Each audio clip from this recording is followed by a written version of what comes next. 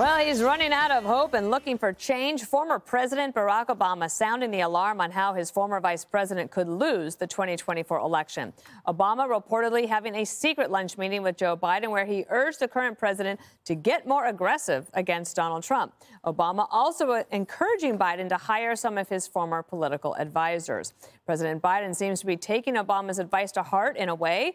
The president has since held 2 anti-MAGA events, but things didn't go exactly as planned in the one today in South Carolina. If you really care about the lives lost here, then you should honor the lives lost and call for a ceasefire in Palestine. Ceasefire now! Ceasefire now! Ceasefire now! Jessica, you brought that up earlier in terms of what was happening at the Joe Biden event. This is about Gaza, but when it comes to the Obama team, when they get going, they don't stop. So the Biden team has to now deal with that as well.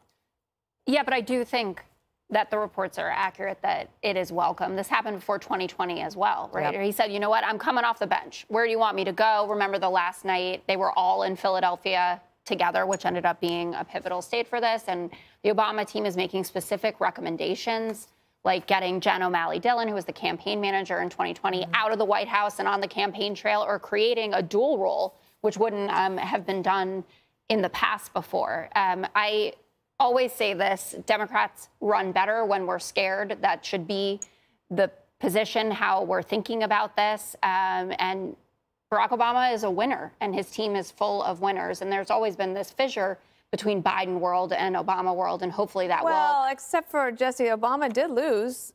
And if you think about 2016, Trump and Obama, apparently Obama's always said, I wish I would have been on the ticket because I would have beat President Trump.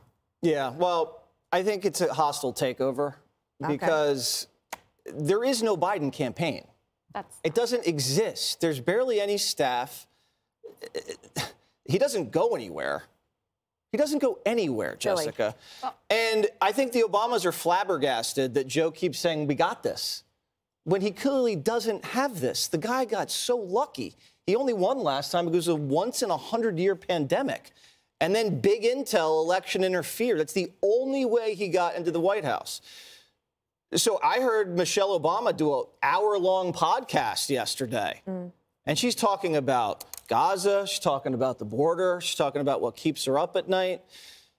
And this may be even her saying, listen, I'm option 2 if the convention rolls around and Joe hits his head again. I'm not saying it's going to happen, but she's putting herself out there, as they say.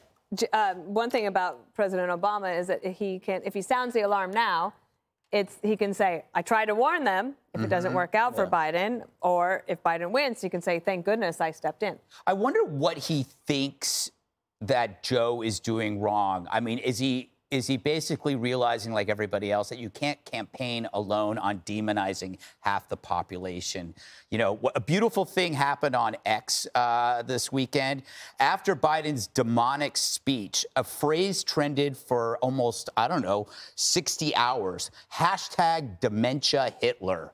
Sounds horrible, right? It's cruel. I agree. Democrats, you created that. You know, you didn't think the Hitler door would swing both ways, but now it does. The same people that you demonized for years have learned from the masters, and that's you. So now I think Obama is saying, all right, you've gone too far. When all of this stuff, this January 6th stuff, is now entering the realm of mockery, right? No one but teary-eyed performance artists at MSNBC are taking it seriously. It's now considered a joke among most people because it was overplayed. Maybe he's saying, you know what?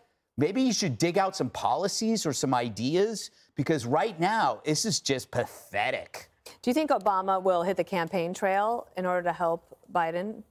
I think Obama will hit the campaign trail because he hates Donald Trump. And he hates the thought of Donald Trump winning. It's not so much about his friendship with Joe and their friendship bracelet and all that. But I happen to think that part of it is a hostile takeover, Jesse. I happen to think that when Obama comes out and he says, we have to restructure the campaign to make make Joe more agile. I mean, that's not a word that you use when you talk about Joe Biden. And more aggressive. I mean, but Obama says the campaign needs to be empowered so that decisions don't have to be made in the White House. What does that tell you? All along, from the get-go, we've been trying to figure out who is pulling him back and saying, oh, he really didn't mean to say that. And now we kind of see Obama in that kind of light, saying, well, they shouldn't have to decide these things. And by the way, I think David Plouffe from 2008, who ran my campaign, I think he'd be great for Obama. And, the trajectory of Joe Biden is going like this. He's got the lowest poll numbers of any president in modern history at this point in time. And Obama's not going to let that happen. I'm telling you, he's not going to let that happen. And so then the question is, do they do something at the convention? Because Obama does not want Donald Trump to win again. And although Biden, he can do a great State of the Union address in January. He can say the world is great. The world isn't great. And James Clyburn coming out and saying, we can't get through the MAGA wall. No, you can't get through to people who already know about the economy. They already know about inflation. Those are the people you can't change. I guarantee that President Obama would have fired his Secretary of Defense for this. I agree.